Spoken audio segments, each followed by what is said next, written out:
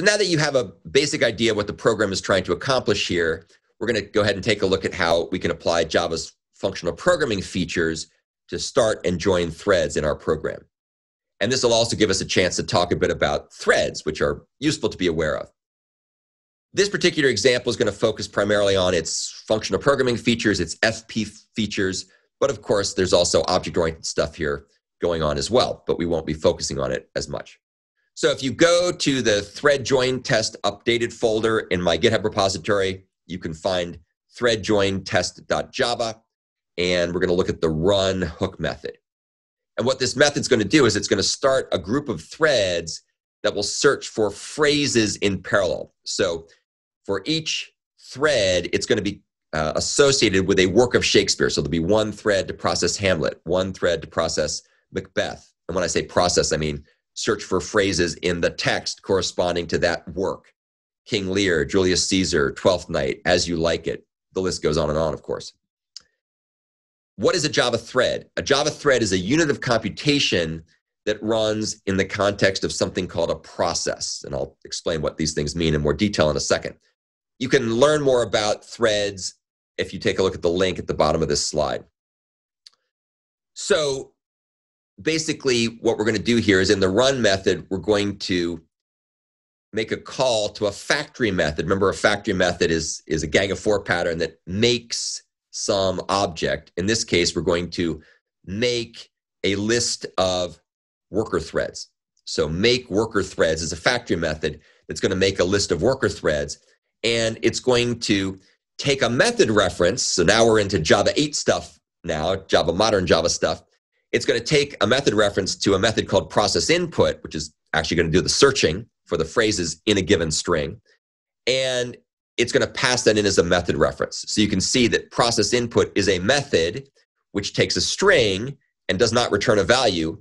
And we're going to go ahead and associate that method reference with a thread. And I'll show you how we do that in a second. The make worker threads factory method takes one parameter, which is a functional interface, which is the functional interface, which in this case is going to take a string, which is going to be the input to search, and it returns nothing. It returns void.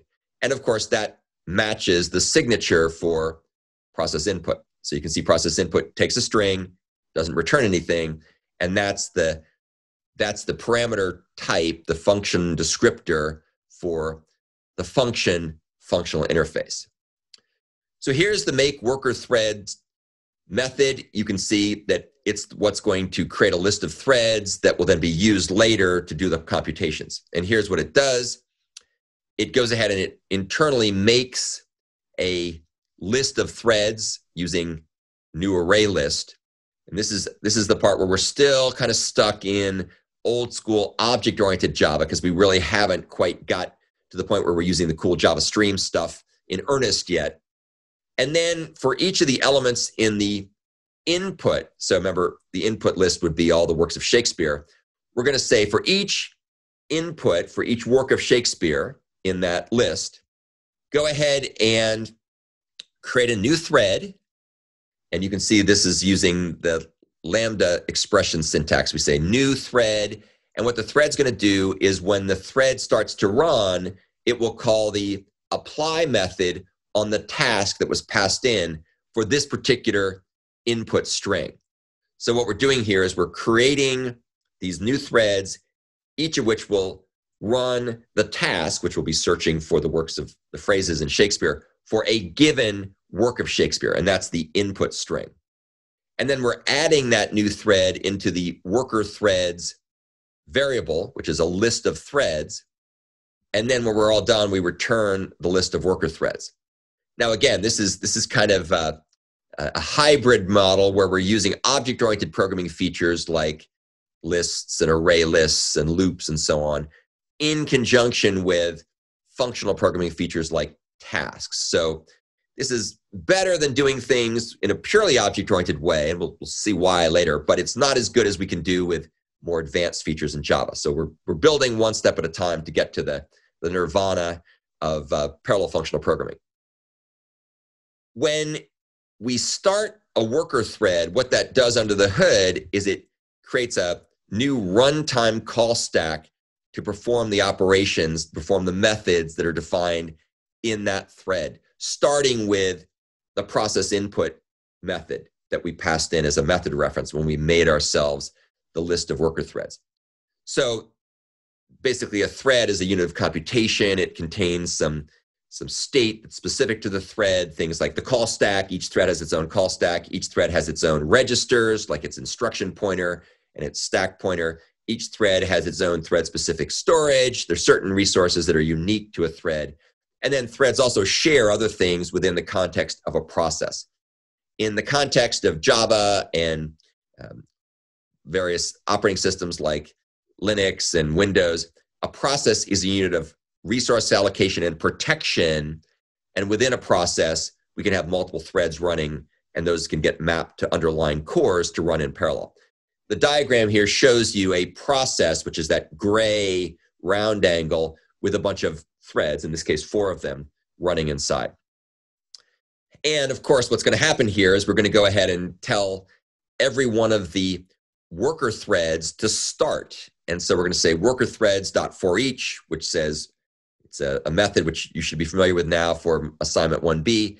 It goes ahead and says, start running this thread, and that will then start the thread running, and it'll start by running the process input method. And that, in turn, will go and search for phrases in the work of Shakespeare. So this particular implementation uses what we call as a thread per work parallelism model, or a thread per input element worker model. And this particular approach has some pros, has some cons, but notice how we've hard-coded our solution to use that approach. Once everything's been kicked off, the thread that started all the processing in motion, set the wheels in motion, as we like to say, then does something called a barrier synchronization step, where it's going to wait for all the threads that it spawned to finish running. And it does that by using a for each method and a lambda expression. And this lambda expression is a simple form of so-called barrier synchronization. So the thread that's the main thread, that the one that spawned all the other threads, now waits for all those threads to finish. And when a thread finishes, thread.join will return, and then you know that that thread is done. So this is not the most efficient way or the best way to do it. It's just a way that does it using the features of Java we've introduced so far. No other Java synchronizers are used in this example other than the barrier synchronizer, which isn't really a synchronizer. It's a feature built into threads that's used for barrier synchronization. And this allows us to use our embarrassingly parallel model to run everything at the same time without having to worry about coordinating or dealing with data dependencies between the different threads, because they're all doing their own independent processing on each work of Shakespeare without any concern for anybody else and what they're doing. So that's the end of the overview of what this program does. What we will do next is evaluate whether it does it good or bad and what else could be done to make it better.